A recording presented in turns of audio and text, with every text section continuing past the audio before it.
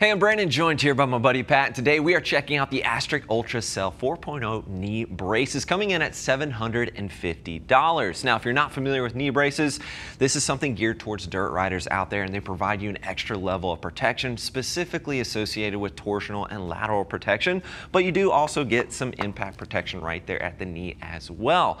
Now, the Ultra Cell 4.0, this is an updated version from the 3.0. It's a bit more low profile. The patella changed a little bit. It's a bit more slimmer in its overall design because most of the dirt jerseys and pants are trending a bit more on the slim side of the spectrum. So with this new design, it should fit under there a bit more easily and a bit more comfortably with the rest of your gear. But as I mentioned, coming in at $750, so of course it's going to ship to you for free. And we do have our price match policy in place that is there to ensure that you're getting the best deal around. So make sure that you're taking advantage of that. Now, the main construction here, we've got a carbon fiber and TPU main construction, so it's very sturdy, but it's lightweight. And speaking of carbon fiber and lightweight, if you want to step it up, you could check out their carbon cell. That's going to be an option within their line. That is a step up. It's a full carbon construction, and again, it's a bit more lightweight in comparison, but you're going to pay a bit more for that. This one's around $750, as I mentioned before. I think that one's around the $820, $850 range. Don't quote me on that one, but you could step it up if you're looking for a more lightweight option. And again, that's the carbon cell version. So, as I mentioned before, the main benefit to these for the dirt rider out there is the torsional and lateral protection, right? I'm going to grab this. It's got a kind of a ball and socket design here on the inside of it, but it's got a little bit of movement, which is a little bit tough to articulate as you're wearing them, but it gives you a little bit of movement here, but it's got this strong backbone, this strong structure surrounding the leg and the knee to support it. So if you're throwing a leg out there, at the track, or maybe you're hitting the trails or something like that, if you're throwing a leg out there, something grabs and twists your foot, it is going to give you that backbone and that structure to help support you and protect you in that instance. Personally, I love knee braces. I cannot ride in the dirt without them now. Some people don't love them. They find them cumbersome and heavy and a bit more on the pricey side of the spectrum. But talking to a guy who's broken his leg and his ankle and torn ligaments, and I've got plates and stuff in my leg now from dirt biking, I strongly recommend the knee braces. I think it's very much worth the investment. It's far cheaper than hospital bills and being out of riding for months at a time. So that's my little spiel there. We'll keep it moving.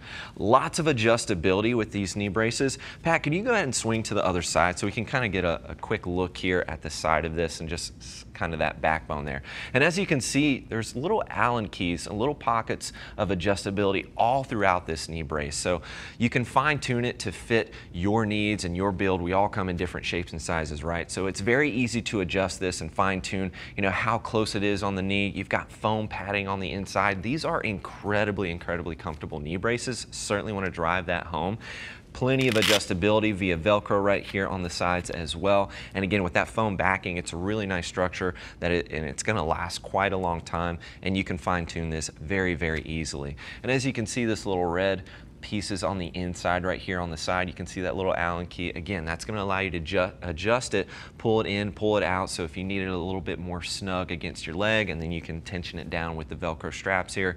It's very easy, very simple to do. They do include the Allen tool to allow you to easily do that. Pat, go ahead and bend. Let's kind of see how that movement here, yeah.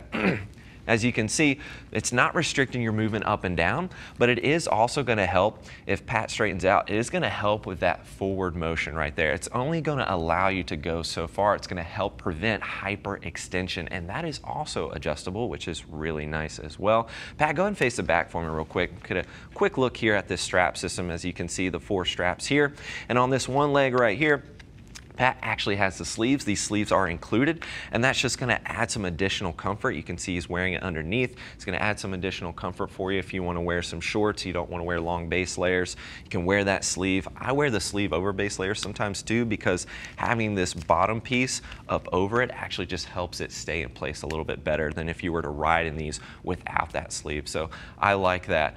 They include those. I highly recommend wearing them. They're going to make it a bit more comfortable, and again, just add a little bit more stability and keep everything in place as you're riding.